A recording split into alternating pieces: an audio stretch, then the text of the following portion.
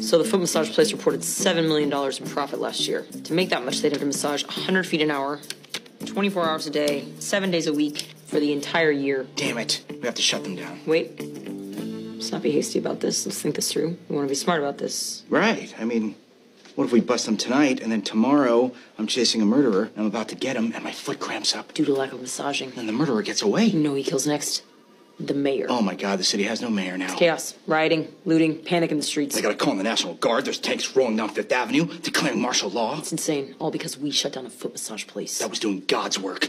What were we thinking? So it's agreed. We let them stay open for the sake of the city. For the sake of the city. We have to do our stupid jobs, don't we? Yeah, let me get my stupid gun. NYPD! Get down on the comfortable matted floor! Put your magical hands where we can see them. You're under arrest for ruining something perfect! Money laundering. Yes, money laundering, whatever!